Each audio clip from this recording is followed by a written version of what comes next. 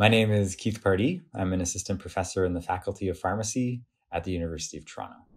What are synthetic biology, bioengineering, and biomanufacturing, and how do they intersect? Synthetic biology is sort of an emerging discipline that sits at the interface between biology and engineering. So we're really trying to bring sort of those engineering principles to biology. And, by basically taking the components of life, so DNA, RNA, and proteins, and assembling them in new ways, we're creating new function. And those are basically tools. And those tools have been used by members of the community to do things like detect, contaminated soil, manufacture drugs, make drugs like the COVID vaccine. And so there's a lot of sort of applications for the tools that are coming out of the field. And I think sort of, we're seeing this transition in the field from one of strictly tool building, where they're sort of like, we're learning how to use the tools, to application. And so, and I think this past year with the COVID outbreak is a great example of where we've seen some of the outcomes of synthetic biology, right? With RNA vaccines and rapid diagnostics being available. So we're sort of starting to see synthetic biology come into mainstream applications. Great. This is a good introduction. So how would you describe the importance of biomanufacturing and bioengineering for Canada's future economy? So, we all know that the Canadian economy is really, heavily involved already in the bio space with agriculture and forestry. And I think biomanufacturing, so the bringing in of engineered biology, has an opportunity to really add value to some of these commodities and diversify the market, right? So really strengthen what is already a strong position in the global economy. And so I think there's huge opportunities here, and sort of the trick is now to sort of leapfrog into these more technology-centered areas of research. And also, I think, the Canadian research, we're already very strong in a lot of these areas, especially sort of fundamental research areas like biology, chemistry, and engineering. And so it's really about being able to take those fundamentals and apply them into this new sort of space of bioengineering and biomanufacturing. And, hopefully having some sort of roadmap on how to do that at a national level. How do biomanufacturing and bioengineering tie into the health sector? And what real life impacts could this have for Canadians, their health, global health in the years to come? It's very intertwined and connected. Sort of the direction that health is really taking is towards a category of drugs called biologics. So these are protein-based drugs, RNA-based drugs, like we see with the RNA-based vaccines. And so, being able to manufacture those drugs and discover those drugs here in Canada is, hugely important to Canadian health, and of course, to become sort of a net exporter of these technologies rather than an importer in the years to come. Right. And in terms of some of the impacts on Canadians' health that could speak to Canadians that we could understand, that I could understand? Right, sure. Right. So, I think vaccinations is one for sure. That's probably top of mind for most Canadians with access to RNA for vaccines. But, cancer-based drugs are often in this category where antibody-directed sort of targeted drugs are an important category here. But I also, in terms of diagnostics, all of those enzymes that run the PCR-based diagnostics that we're now all very familiar with are all coming from biomanufacturing facilities in Canada and abroad.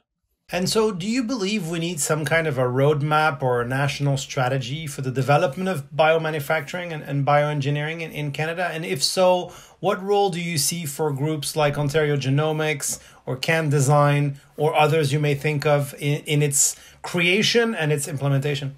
Absolutely. Right. I think like right now, the field in Canada is very sort of, independent researchers out there. Right. And so we'd really benefit from a federal level strategy for, or a roadmap for biomanufacturing in Canada.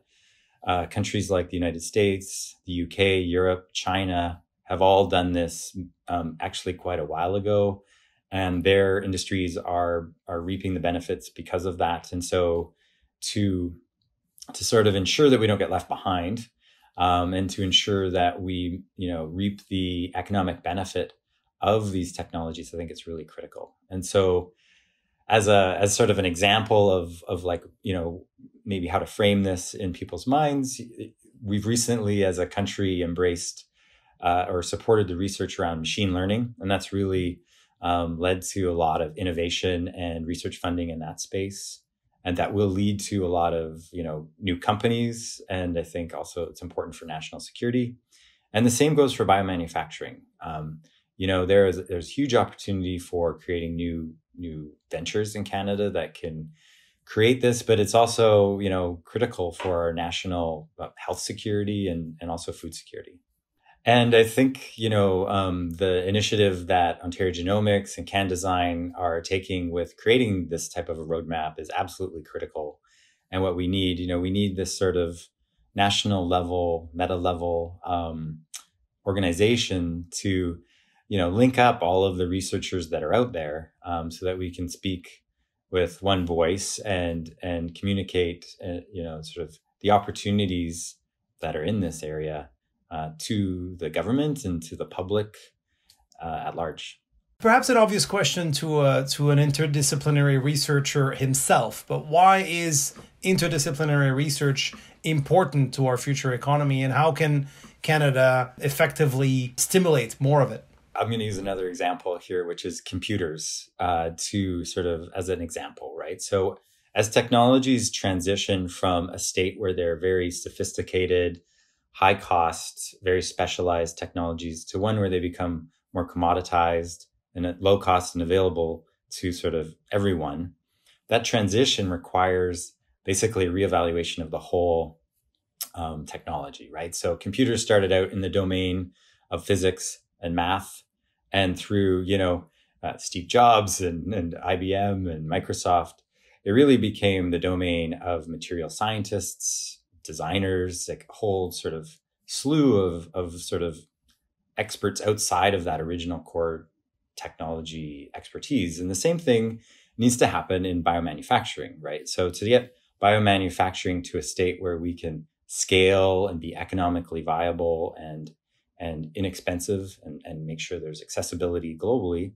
we need to take what biologists and molecular biologists are doing, combine that with mechanical engineers, fluidics, all of these other sort of companion disciplines to build out the technology so that it becomes globally accessible.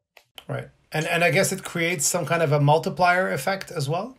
Absolutely. I mean, my lab has a group of in-house mechanical engineers, and it's not just 1+2, 1+1=2. It's really it's a synergistic effect for sure, that where you can really enhance the core technologies. So one thing we often hear at TheFutureEconomy.ca across various sectors is that Canada is very good at research and development, developing IP, but commercialization of our technologies is often a challenge.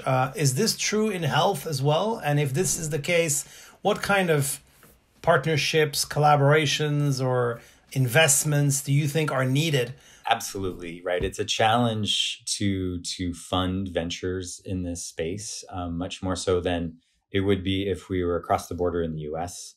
And I think that's really a matter of educating the investment community, right, about the potential and the opportunities in biology for ventures. And so I think in addition to capital, that's critical for building this sort of commercialization in Canada. Other challenges are infrastructure. Biology has a very unique set of requirements for especially biomanufacturing.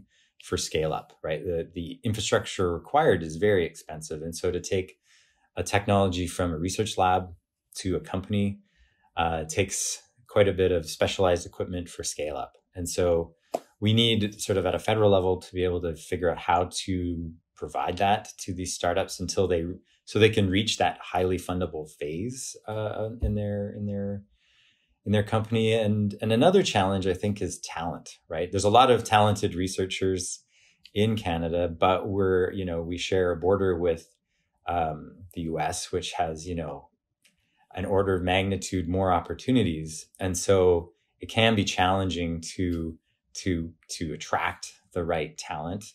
But I think basically with an approach where it's, if we build it, they will come, I think is actually true. I think Canada has a lot of advantages. And actually today I was on the phone with someone who's currently in the States, and we're trying to recruit them back to Canada for this very reason. So I think there's a lot of challenges, but they're all surmountable. What would you say would be the benefits of more investment, more advances in biomanufacturing, bioengineering for the next pandemic? I think we have some excellent researchers and facilities like Vito in Saskatchewan, right, for vaccines. But it's all a matter of resources, right? So you can work really fast if you have all the resources that you need. And so being able to be responsive to, the next pandemic or the next challenge and doing that domestically, I think just brings, well, I think peace of mind, right? I think having that capacity domestically brings a lot of peace of mind, but it's also an economic opportunity, right? Because we could become a supplier to others also for these technologies. My final question, if you had just 30 seconds to pitch to someone in a position of power to position Canada as a leader in bioengineering and biomanufacturing, who would you choose to pitch? And what would you urge him, her, or even them to do in 30 seconds? Sure. So we'll pick the Prime Minister, because why not? We'll aim high, right? So I would say that synthetic biology, bioengineering has the potential to meet a lot of the global challenges that we're facing right now as a society in Canada, but also globally. And so this would include the environment, right? So the biomanufacturing inherently has a low carbon footprint, uses aqueous chemistries, and therefore is more environmentally sustainable. It's also, as we've been discussing, health and food security. The bioeconomy can really support that. And finally, I think equity is another important issue that I think we're all very aware of and sensitive to. But biology is uniquely positioned in that it's a self-replicating technology that really only needs simple inputs like glucose, and so it's inherently inexpensive to manufacture. And so I think for those reasons, I think positioning Canada as a global leader in biomanufacturing makes a lot of sense.